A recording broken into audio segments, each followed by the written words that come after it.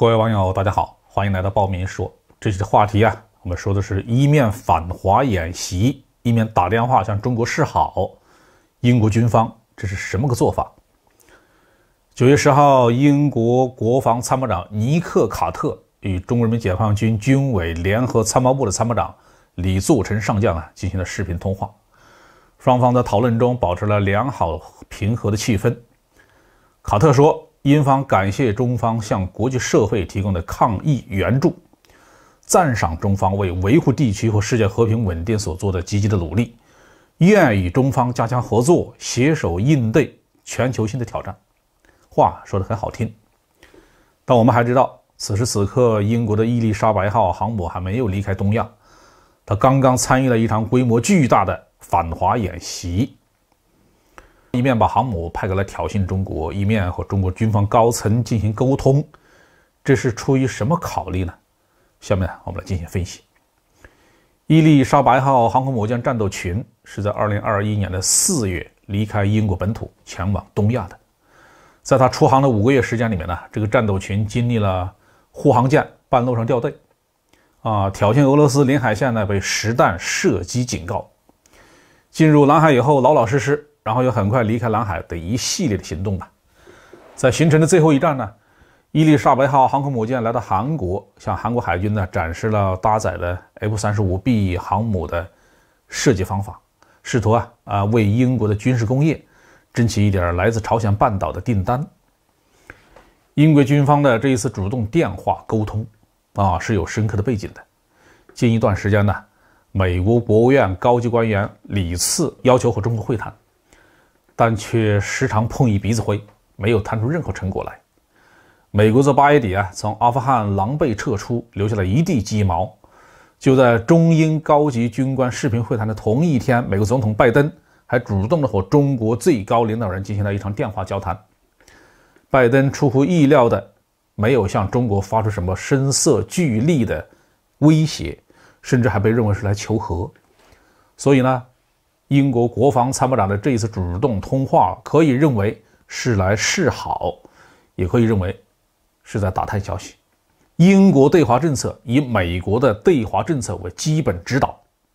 从目前的情况看呢，美国的对华政策还有很大的不确定性。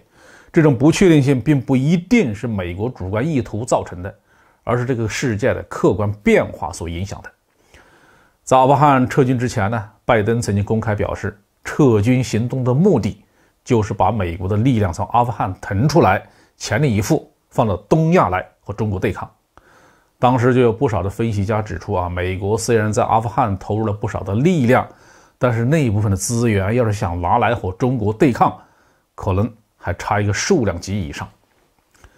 事实证明呢，美国连阿富汗撤军这么简单的事情都搞不好。